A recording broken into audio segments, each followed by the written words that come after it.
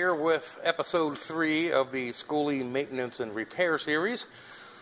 I did not have a chance to show you how to do this job because I've been fighting this all day, and with the help of my buddy Mike Munger, he came in today to work on his badass Dodge Challenger RT, and he was nice enough to give me a hand doing this job. I tell you what, it was a pain in the ass. What are we looking at? 6-7 hours at least. The problem is here's the old wastegate that I replaced with the other part. In order to remove it, I had to use a torch and heat all 3 of these bolt sections with a torch, which I didn't have at home, so I'm glad I brought it here to the shop. And then this pedestal, the turbo bolts right on top of this pedestal. This pedestal has the valve which operates the wastegate. The new pedestal has no valve and no wastegate. But I just wanted to show you that there are 4 bolts that hold the turbo on that go through this way. The problem we were having is there was enough slack that the turbo could move one way or the other just a little bit, and when you set it in there and you try to line the bolts up, when you try to line these bolts up into the engine, they wouldn't go because the turbo was being pressed up against the exhaust and cocking this one way or the other. So after trial and error, and I think we had this turbo off, how many times did we have that turbo off? 8 times we had it off. So that is why I did not give you a detailed video on the whole tear down, because dude, they'd have to censor the whole video because of the F-bombs, I'm telling you. But let's take a look real quick. I can show you what I got. Let's go around to the other side. I got a mess going on. I've been here all day. And if you look down there right now, you can see that shiny new part right there. Yeah, that's the turbo pedestal. And it does not have a valve. And then there's the new wastegate.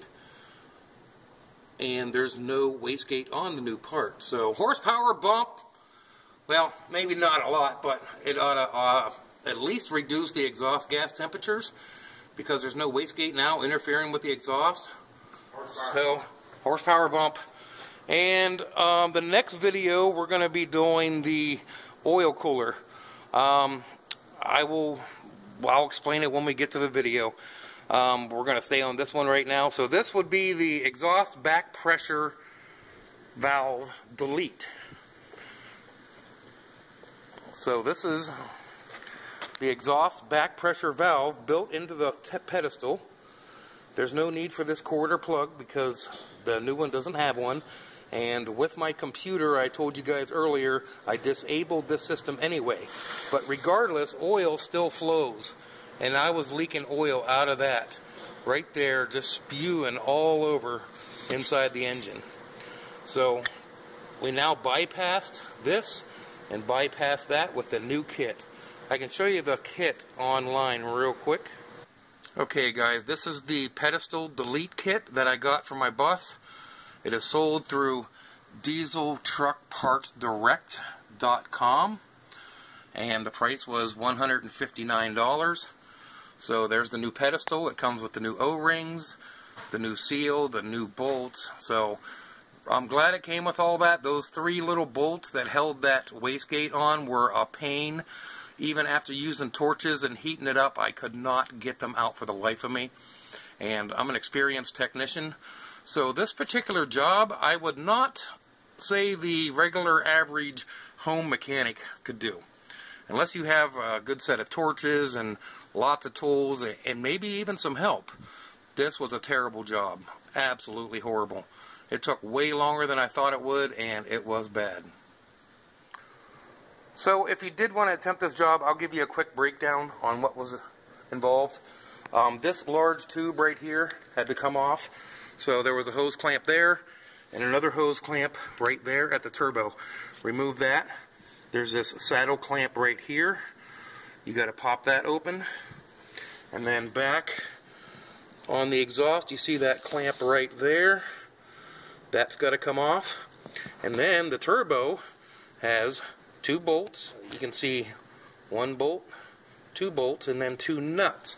See if I can get you up in here. And just like I see the 2 nuts down there, so there's 4 bolts total. 2 are bolts, 2 are nuts. I had to use a torch and heat those up also to remove them. They would not come out. So after those bolts are off, and after you get the clamp off and get the hoses out of your way, there's a Y pipe down here that's got to come off. And this Y pipe, you can see the clamps there, and there's 2 more on the other side. And that was that saddle clamp. So this whole Y piece has to come off. And that's where that gasket goes, that larger gasket I showed you in the picture of the parts list.